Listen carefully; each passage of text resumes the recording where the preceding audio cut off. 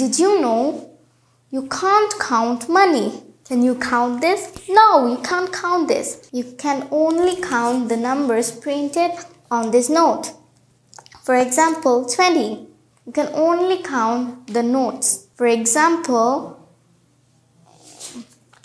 I have two 20 taka notes and the value of this is 40. So you have seen we can't count money. Rather, we can count the notes. Well, I'm Progga, I'm a Tesol learner and I'm also a student of Vikarnesa Known School and College. This is my first video of Did You Know Facts. In my second video, I will share 2 amazing facts with you. Till then, ta-da!